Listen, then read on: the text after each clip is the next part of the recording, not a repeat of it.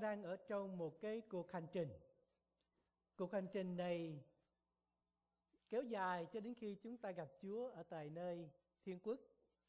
Cuộc hành trình này biến đổi chúng ta càng ngày càng trở nên giống Đức Chúa Giêsu Christ, để chúng ta yêu mến Đức Chúa Cha với hết tấm lòng, trí khôn, sức lực, linh hồn của chúng ta, để chúng ta yêu thương những người khác như Chúa đã yêu chúng ta. Tôi gọi đây là hành trình. I call this the journey of love to become more like Jesus Christ.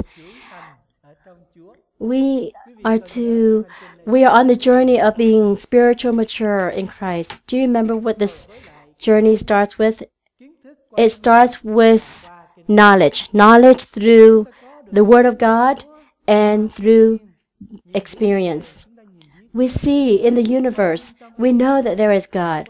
Through our conscience, through our mind, and through our experience, we know that there is God. And we know how He is. We know clearly about God through His Word. We have knowledge through the Word of God. The Word of God, the Bible, has two parts. Is the Word of God, the Bible that we have in our hands, and then the Word of God is the person of Jesus Christ. The Word became flesh amongst us and dwelt amongst us. And so it starts with knowledge, to know God. And from knowledge of God, we place our faith in Him. We trust in His love, and we trust in the blood of Jesus Christ in Romans 3:25. We place our trust in the Lord. We believe in what He has taught us, and we place our hope in Him. And from there, it touches our life, and it transforms us, our character. And we also have studied through some messages that the Lord transforms us, and we are people who love what God loves and hate what God hates. And the faith in the Lord, it touches our will, and it not that we seek our own will, but we seek the will of God. We do not seek what pleases our eyes, what is beautiful to our eyes, such as Eve, but we seek that which pleases the Lord. And we have new desires. We desire what God desires. And today we study about new emotions. We have emotions like the Lord Jesus Christ. We have talked about two emotions. Feelings and emotions are very similar to one another. We talk about two feelings, and that is to love and to hate what God loves and hates. And now we talk about emotions. Those who are mature in Christ, we will have the emotions as Jesus Christ. There are some religion that they want to take away all emotions of mankind, so that to the point where mankind has nothing, that you have emotionless. There's no love, no hate, no anger, no nothing. And you will be just like a rock, or like a robot, or a machine. And I met a teenager, and he went to a boot camp.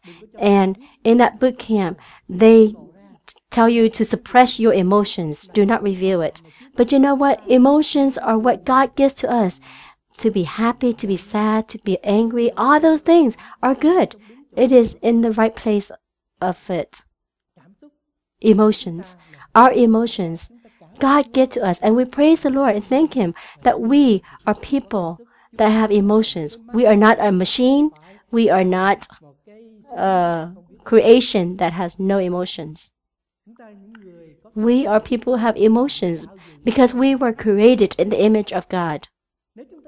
If we are sad, then we naturally cry. If we're happy, we naturally smile. We do not be ashamed of that. And we see Jesus Christ. He also has emotions. In John 11, records about an event, that is the event of Lazarus and his death. He was a close friend of Jesus Christ. Lazarus became ill, and someone came to Jesus and said, "Your friend, Lord, is ill." And Jesus stayed at Bethany. he continued to stay in Judea and did not go to Bethany. And so the disciples asked, "Why is that, Lord?" And Jesus said to them that Lazarus has died. And Jesus rejoiced because that has happened. Let's look at John 11:14-44. Then Jesus told them plainly, "Lazarus has died, and for your sake I am glad that I was not there, so that you may believe. But let us go to him." I am glad that I was not there. So Thomas, called the twin, said to his fellow disciples, "Let us also go, that we may die with him." Now when Jesus came, he found that Lazarus had already been in the tomb 4 days. Bethany was near Jerusalem, about 2 miles off. And many of the Jews had come to Martha and Mary to console them concerning their brother. So when Martha heard that Jesus was coming, she went and met him, but Mary remained seated in the house. Martha said to Jesus, "Lord, if you had been here, my brother would not have died. But even now, I know that whatever you ask from God, God will give you." Jesus said to her, "Your brother will rise again." Martha said to him, "I know that he will rise again in the resurrection on the last day." Jesus said to her, "I am the resurrection and the life. Whoever believes in me, though he die, yet shall he live. And everyone who lives and believes in me shall never die. Do you believe this?" She said to him, "Yes, Lord, I believe that you are the Christ, the Son of God, who is coming into the world." When she had said this, she went and called her sister Mary, saying in private, "The teacher is here, and he is calling for you." And when she heard it, she rose quickly and went to him. Now Jesus had not yet come into the village, but was still in the place where Martha had met him. When the Jews who were with her in the house, consoling her, saw Mary rise quickly and go out, they followed her, supposing that she was going to the tomb to weep there. Now when Mary came to where Jesus was and saw him, she fell at his feet, saying to him, "Lord, if you had been here, my brother would not have died." When Jesus saw her weeping, and the Jews who had come with her also weeping, he was deeply moved in his spirit and greatly troubled. And he said, "Where have you laid him?" They said to him, "Lord, come and see." Jesus wept. So the Jews said, "See how he loved him." But some of them said, "Could not he who opened the eyes of the blind man also have kept this man from dying?" Then Jesus, deeply moved again, came to the tomb. It was a cave, and a stone lay against it. Jesus said, "Take away the stone, Martha." The sister of the dead man said to him, "Lord, by this time there will be an odor, for he has been dead 4 days." Jesus said to her, "Did I not tell you that if you believed, you would see the glory of God?" So they took away the stone, and Jesus lifted up his eyes and said, "Father, I thank you that you have heard me. I knew that you always hear me, but I say this on account of the people standing around, that they may believe that you sent me."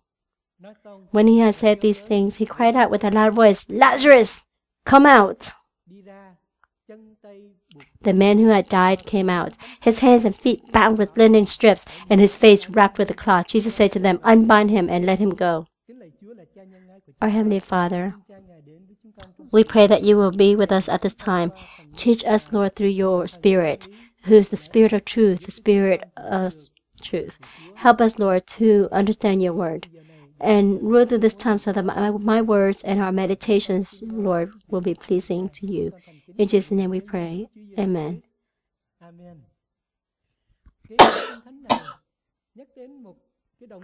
This passage repeats one word often, an action, a verb. That is, believe. Jesus did this so that people will believe that he is the one that sent from God, from heaven. And Jesus rejoiced and was glad because this was an opportunity for his disciples to see his power, to see the resurrection power, to save one who has been dead so that they believe that Jesus is from God. And this morning, we will not study about faith, but we will study about the emotions that Jesus had. First of all, we see that Jesus has joy. In verse 14 and 15, this is what is recorded. Lazarus has died, and for your sake I am glad that I was not there, so that you may believe. I am glad that I was not there. Jesus had an emotion. He rejoiced. He was glad that his friend died. But he was not sad, but he was glad. This was an opportunity for Jesus to reveal his power so that all will believe that Jesus is the one that the Father sent. Jesus is a man, and so he had emotions. He had joy, gladness. But Jesus is also God, and God also has joy. In Zephaniah 3:17, the Lord your God dwells amongst you. You will rejoice over you with gladness. He will quiet you by his love. He will exalt over you with loud singing. Jehovah God, our Lord, sings. He rejoices with gladness. Jesus is God, and he rejoices dwelling amongst his people, and he uses his people to save us and helps us. Henrietta Mears. According to Henrietta Mears, Zephaniah is the book that starts with sadness. It is a grieving book, but it ends with singing and songs. The beginning of Zephaniah, the book of Zephaniah, talks about sad events, but in the end is a song, a love song that is beautiful in the Old Testament. And here it says, I will sing with gladness and exalt over you with loud singing. So our Lord is full of joy. Because we are created in the image of God, we also have the emotions, and we have the joy of the Lord in us. And our joy is not based on our situation or circumstances, but our joy is deep in the joy of the Lord. We see that there are people who are recorded in the Bible that have joy, such as Joseph. Joseph had a joy in the Lord when he saw his brothers come from Egypt. And in Matthew 5:25, verse 21, Matthew 25:21, Jesus speaks about the joy that we will have with him in eternity. Jesus said that whoever is faithful to him, whoever uses the talents that God gives, faithful to the work of the Lord, and brings benefits to his kingdom, Jesus said in Matthew 25:21, enter into the joy of your master. Our joy comes from knowing the Lord, and in eternity, we will know him more and more and more. And so our joy will grow and grow in Christ, in heaven, in eternity. And in the present, Jesus is our joy. Not because the stock goes up that we are happy, or it goes down we're sad, or we have a good job that we're happy. If we have a difficult job, we're sad. Our joy is not relying on that, but our joy is in Jesus Christ. For Jesus Christ is our joy. Is that correct? In Philippians 4:4, the Apostle Paul says, rejoice in the Lord where? Rejoice in the Lord always. For the Lord is our joy. Some people, their children is their joy. Their children are their purpose for living. They live according to in their children. But you know what? Our joy is not based on that. Our joy is based on the Lord Jesus Christ. He is our joy. And so the Apostle Paul said, rejoice in the Lord always. Again, I say, rejoice. Paul was in a very difficult situation. He was writing these words in the prison in the midst of 2 Roman soldiers. Yet he was filled with joy in the Lord because the Lord is our joy. And the way we respond to the trials in our lives, it affects our nature. We have a lot of songs in the hymns. I was going to open up to see which songs were written by Fanny Crosby. But one of the hymns that she wrote, it records the story of Jesus Christ. Tell me the story of Jesus. Tell me the story again. And Fanny was a woman who lost her vision when she was, I believe, 6 years old. 60 years old. And she lived into her 90s. And she wrote a lot of hymns that a lot of people love. And in her 92nd birthday, this is what she joyfully said: if within all the world and you find someone who is more happy and joyful than me, then please bring that person to meet me. I want to shake that person's hand. A woman, 92 years old, yet she was full of the joy of the Lord in her. And what is it that helped Fanny Crosby to experience such joy when she faced such things that people think is, unlucky in life, that you lost your vision in life? When she was little, since she was little, she chose to rejoice in the Lord always, as in Philippians 4:4. And in reality, she accomplished her decision that she had decided at 8 years old. She said, I have received so many blessings and so many more blessings than other people have received. I cry because I am blind? No, I cannot do so, and I will not do so. That was what she decided. And so for her whole life, she rejoiced in the Lord. She praised the Lord. She wrote hymns to praise the Lord. If we can rejoice in difficulties, then that reveals that there is the presence of the Lord in our lives. If we rejoice in trials and tribulations, that reveals that the presence of the Lord is in us. To rejoice in circumstances that are not that are difficult is a motivational force to attract other people to come to the Lord. When people in this life face difficult times, they are sad and grieving. But we, in the same situation, are at peace and rejoice. Then they know that we have the Lord in our lives. So we see that we don't place our joy in the outside circumstances, but we place our joy in the Lord Jesus Christ who dwells in our lives. The Apostle Paul and Silas were beaten and imprisoned in the dungeon, but they rejoiced in the Lord. In the middle of the night, there was an earthquake, and the guard came and saw that the prisoners had escaped. But Apostle Paul said, do not be afraid. Do not kill yourself, for we are still here.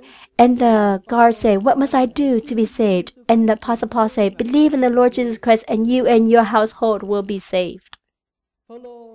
Paul had the joy of the Lord, though he was in the dungeon, though he was beaten and in pain, yet the joy of the Lord covered him because it was deep in his life, in his heart, for the Lord dwelt in him. When everything is going smoothly and your children are successful and everything's well, then we are happy, right? Yes, God wants us to be happy and be grateful to Him. But that is not the foundation and the basis of our joy. We rejoice in successful times as well as times of difficulties. Ecclesiastes 7:14 says, in the day of prosperity be joyful, and the day of adversity consider. God has made the one as well as the other.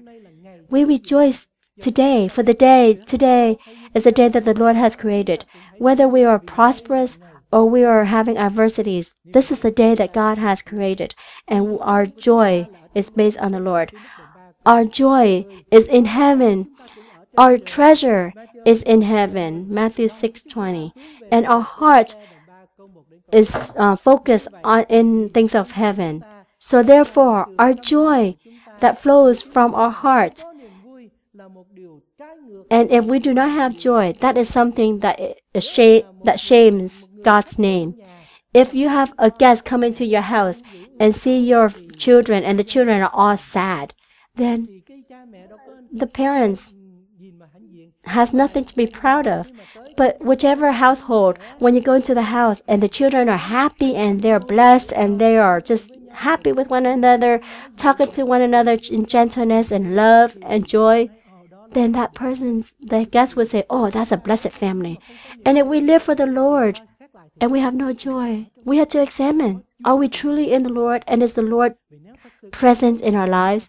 For if we have the Lord Jesus in our life, then we will have joy and He will rejoice in us. And next, we see that Jesus Christ has compassion. Compassion or mercy is something, an emotion that comes from true love. That is something that we feel for the other person, for the state of the other person. And Jesus cried. He was sad when He saw others weeping. We had compassion. In John 11:33 and 35, when Jesus saw her weeping and the Jews who had come with her also weeping, He was deeply moved in His spirit and greatly troubled. Jesus wept. That verse, Jesus wept, is the shortest verse in the Bible. In English, only 2 words. Jesus wept. Yes, Jesus has emotions. And in another place, in Mark 1, verse 40 and 41 records, and a leper came to Him. Moved with pity, He stretched out His hand and touched him and said to him, I will be clean. So Jesus, moved with pity, He stretched out His hand and touched him and said to him, I will be clean. Jesus saw the state and He had compassion for the person, the leper, and had pity and healed him. So Jesus was a man. He had emotions, but He is also God.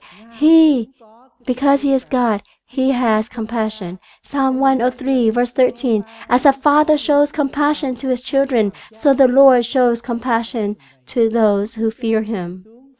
God the Father looks down at our situation, living in sin, living in difficulties, living in very great adversities, and He had compassion on us. Do you feel that? Do you sense that? That God is compassionate to us. He unites with us in our joy, and He feels what we feel. He has compassion for us. He sympathizes with us. He rejoices with the joyful and cries with those who weep. In Romans 12:15, teaches us very clearly. Let us read it together. Rejoice with those who rejoice. Weep with those who weep. And in 1 Peter 3:8, finally, all of you have unity of mind, sympathy, brotherly love, a tender heart, and a humble mind. Someone has shared happily that blessing is an emotion, joy or happiness is something that is easy too. I missed it. Happiness is an emotion that is very easy when you think about the difficulties of others. No, we don't agree to that. But truly, we see that we have to examine ourselves, right? We want to be successful as our neighbor. There's nothing wrong with it.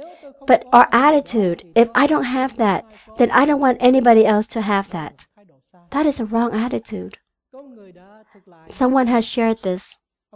He said, when I was 13 years old, I started to realize that my younger brother, 10 years old, he was more athletic than I am. He had athletic talent more than me. And so I had an unease about it. But I did not allow that to be a jealousy in me. Why is that? Because I love my brother. I live being proud of my brother's athletic abilities, and I shared in his victories as well as I share it with him in his failures. And he said that I learned a lesson of love. And he shared that whenever there was jealousy that comes into me, and it showed forth its ugly tail in him, then he remembered how love had helped him to be victorious over jealousy of his brother. And he remembered the word of God teaching him in 1 Peter 3:8, that is to have brotherly love. And so he was able to rejoice with those who are joyful and grieve with those who are sad. Are you happy when your friends are successful? And are you happy when your friends are better than you? In the past, we have Dr. Tuấn in Atlanta. And this friend, he had friends in his class, and saw that his friends would be awarded for different things, and he would be so happy about his friend being successful. That is to have sympathy or to have compassion, to feel for what our friends feel. Happy when they're happy, sad when they're sad. Are you sad when other people are having difficult times, or are you happy? So, when you see that people are not succeeding and you're happy, no. We are children of God. We cannot be that way. We have a new compassion to be happy with those who are happy and sad with those who are sad. To have brotherly love, to have sympathy, to have compassion for them and to love them truly. And then we see that Jesus was sorrowful. This is the verse, John 11:35. Jesus wept. He wept because of his friend Lazarus who died, and he wept with those who wept. Dave Brandon shared about his friend. He said, "My friend had a daughter who died in a car accident in 2005, and she said to me, 'I'm so easy to cry before my daughter had the accident, and now my crying just comes at any time. For no reason, my tears will come down.' And whoever has experienced such a loss will understand what this woman was saying. To cry, is there anything wrong with it? We have the evidence in the Bible that weeping is natural. There was one time this person faced a difficult time and she cried out. And then we just say, "Oh, keep on crying, keep on crying." You know, sometimes when our friends, our brothers and sisters are crying, we say, "Don't cry anymore, don't cry anymore." No, just let them cry. Jesus cried.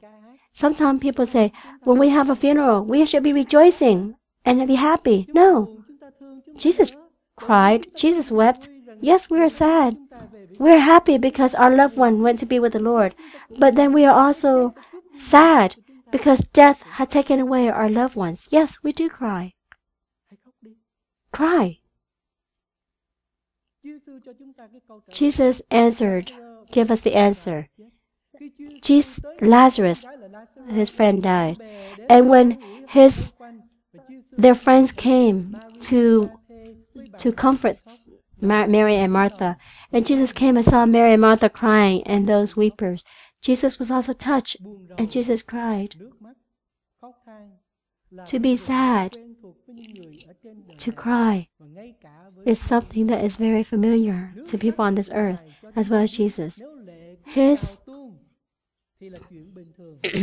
tears are very natural, and we see that the reason why the tears come down, and in heaven, we know that there will be no more tears, for Jesus will wipe away all tears. There will be no longer any tears. Here, we do still have tears, but in heaven, there will be no more tears.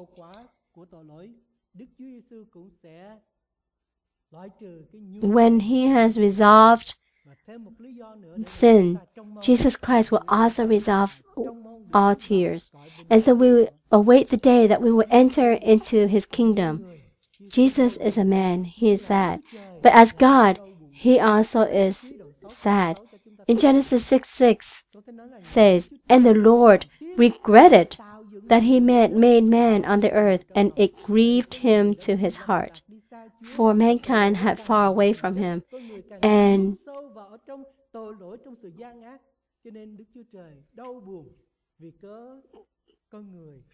God was sad and grieving because mankind had sinned." But the amazing thing about us is that as people who follow Christ, we see this as sorrow, but always rejoicing. One who is mature in Christ, they are always rejoicing, but sometimes sorrowful. Sorrowful because we have sinned. Sin grieves the Lord, and it shames His name.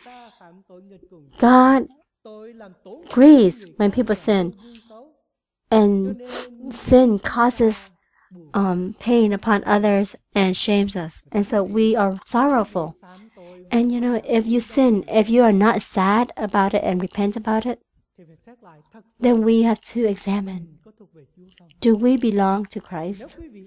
And if you repent and are not sorrowful, then you have to see if you truly have repented. Not that you just say, "Forgive me, Lord," and then continue in your sin, and do not see that your sin grieves the Lord and has shamed His name. We must be sorrowful when we sin against God. Sorrowful here is a pain, deep pain, because you have hurt God. Just as Peter had gone aside and cried out loud when he denied Jesus, and the rooster crowed, and Jesus saw him, and he was deeply sorrowful. When we sin against God, we need to be sorrowful and repent. Or are you so callous to sin that you do not see that sin hurts God and grieves Him? In James 4:9 says, "Be wretched and mourn and weep. Let your laughter be turned to mourning, and your joy to gloom." We must be sad about our sins. There's a newspaper article that records about a woman for 18 years. She never wept a tear, not because she is not sad, because she has no emotions, but because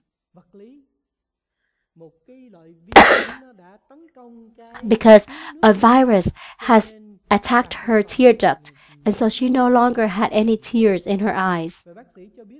And the doctor let her know that she has a very unusual illness.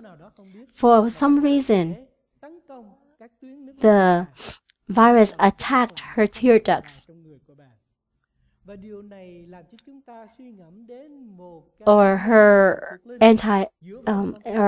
antibodies attacked it. And so this talks about people, God's people. We should be mourning. We need to study what the Lord Jesus teaches. Blessed are those who mourn. Only those who mourn day and night only those who mourn all night can rejoice in the day. When you are sad and grieving about your sin and repent, then you will have the joy of the Lord in you. If not, then you will not be able to praise the Lord. You will come into this church, the worship team will be up here singing, and you will be folding your hands in front of you and just standing there.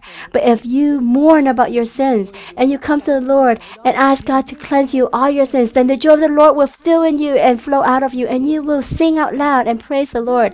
And you will raise your hands up, high up, and praise the Lord. To praise Him, be grateful to Him, exalt Him, His love, His kindness, to praise Him. And we don't just mourn about our sins, sinful nature, but we also mourn about the evil that is around us.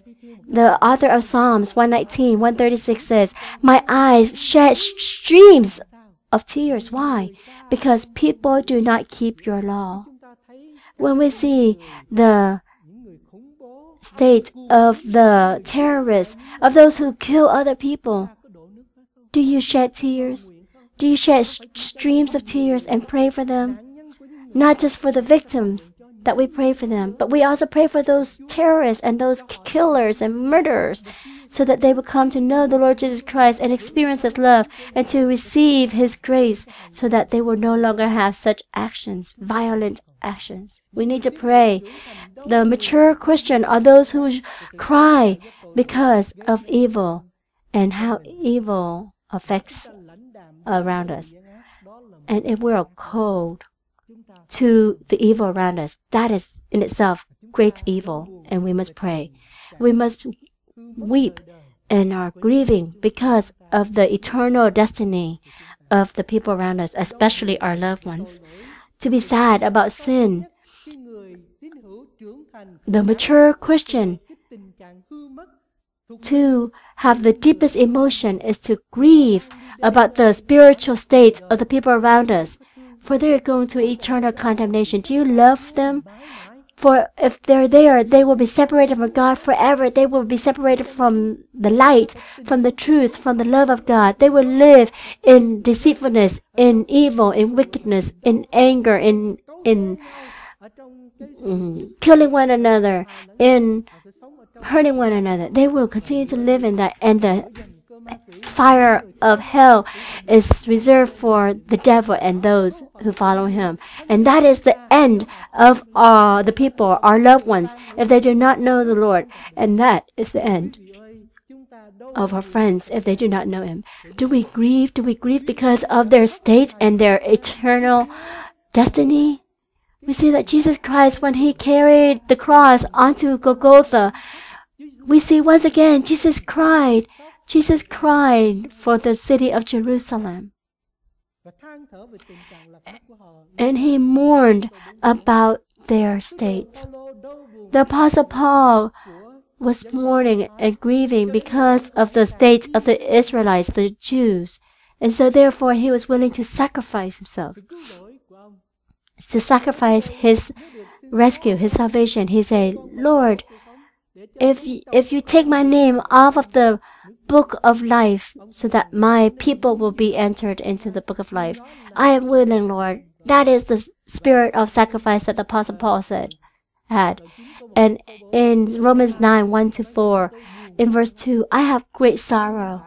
He who had great sorrow and unceasing anguish in my heart because of his people.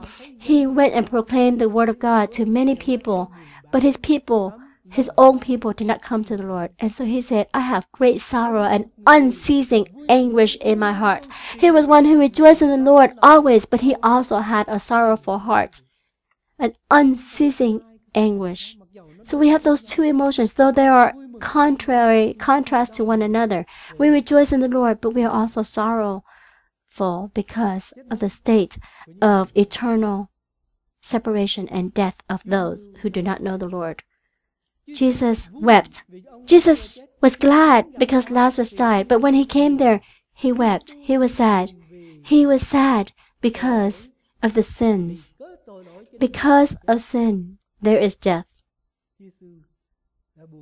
And so Jesus was sad, and he wept with those who wept. Are you sad and grieving because of the people who will forever die and eternal hell, and pray for them? A.B. Simpson, who established the Christian Missionary Alliance denomination, he came to the Lord and prayed, and he placed his finger on the globe. It actually was right on Vietnam, and he prayed and wept over it for the people of Vietnam. And do you love the Vietnamese people as A.B. Simpson did? Do you hug the globe and point your finger at Vietnam and pray for Vietnam?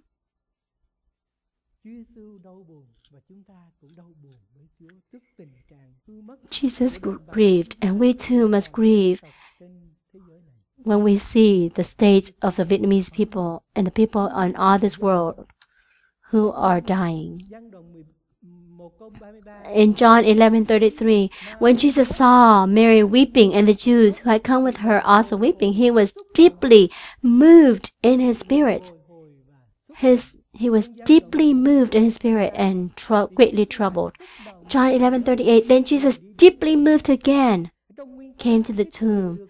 In his original word, the word troubled, in these two words, deeply moved, deeply troubled, talks about a very strong emotion that also leads to anger. Jesus was angry, angry of sin, angry of death, angry of the sadness that sin brings about. And Jesus is a man, and he is also angry, as God is angry. In Psalm 7:11, God is a righteous judge and a God who feels indignation or anger every day. He feels anger against sin. In Isaiah 48:9, for my name's sake, I defer my anger. For the sake of my praise, I restrain it for you, that I may not cut you off. Praise the Lord that He has restrained His anger. If not, none of us can sit here this morning. For in the last week, you have sinned against God, and if God is angry, we would not be sitting here today. But praise the Lord, because He restrains His anger and defers His anger. He will not destroy the earth right away, but He wants people to be saved. And that is why Jesus Christ has not come again. For if He comes, His anger will be poured upon the wicked. And we who are saved, God has taken out the condemnation, the anger of God. Jesus has taken it all. But the anger of God and His condemnation will be upon people who are not saved. But He has restrained His anger so that people will have the opportunities to repent. We are children of God. We also know how to be angry. It's not that children of God do not know how to be angry. In Acts 17:16, now while Paul was waiting for them at Athens, his spirit was provoked within him. He became angry. His spirit was provoked within him as he saw that the city was full of idols. One time when I went to the Bank of America, I drove my car out and there's a sign that says palm reading. In America, there's palm reading. Yes. We become angry, provoked, angry within. When we see people are going and worshiping idols rather than the one true God. Paul became angry because the city was full of idols. And maybe he's still angry today because the idols that we see in the world today are different from the idols in Paul's time. And the idols today are what? Possessions, material things, fame, sports,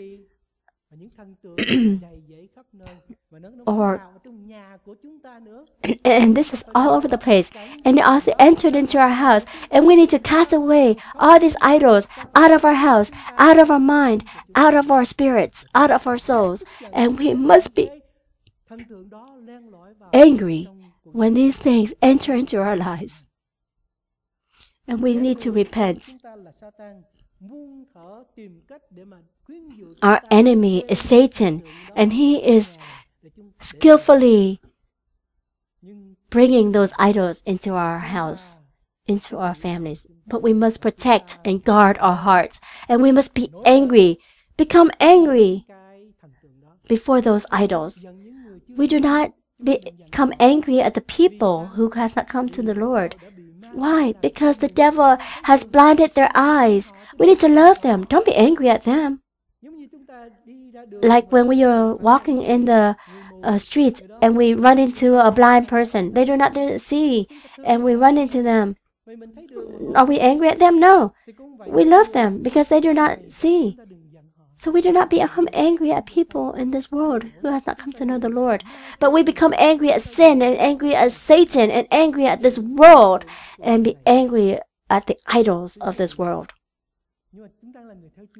But we who are followers of Christ, we have the emotions of anger. We know how to be angry. If we do not become angry, we're not a person, we're not a man. In Ephesians 4:26, That is, when you are angry, be angry. When you are angry, do not sin. Right? Do not let the sun go down on your anger. We become angry, yes, but do not sin in our anger. Someone has acknowledged this. Everybody can become angry. That's easy. But to be angry at the right person, at the right time, at the right purpose, in the right way, that is difficult. Do you agree? The Bible lets us see that anger has its place in a Christian's life. Actually, if we lack anger, it could be a sign of spiritual weakness. To be angry because of jealousy or because you're just hopeless, that is sin. But a holy anger to stand against unrighteousness, to stand against evil, to see that God's will be accomplished, that is a healthy anger, and it is a righteous anger. We must be angry as Jesus was angry. And there are two more emotions, but today we're out of time. And if the Lord willing, next week we will study those two remaining emotions. We are children of God. So we must have emotions as God has. We rejoice when we see that the power of God is revealed and righteousness and truth is revealed. When people acknowledge that Jesus is God and place their trust in Him, the angels rejoice when a lost soul comes to know Christ. And we too will rejoice, right? We rejoice, yes. We rejoice with Miss Hoa when she came to know the Lord. Yes, and she herself rejoices. Praise the Lord. And we also rejoice when we grieve the Lord, when we have shamed Him, when we see the result and the consequence of sin in the world, when we are sad of the destiny of those who do not know the Lord, and we sympathize with the joy and the grieving of others, and we sympathize with them, and we become angry at unrighteousness, angry at wickedness, angry at untruth, angry at hatred. We have the holy anger of God. We must be angry, but we need to bring that force of anger to accomplish God's will, not to hate other people, but to love them, and to be more diligent in praying for the lost souls, to be more, put more effort to bring the word of God to others. Let us come to the Lord in prayer.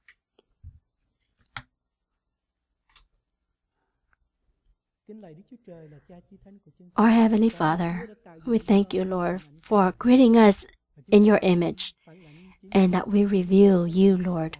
We have emotions, and Holy Spirit, be with us and reign over our emotions, so that we have emotions like our Lord Jesus Christ, the one who is living and dwelling in our lives. We thank you, Lord. In Jesus' name we pray. Amen.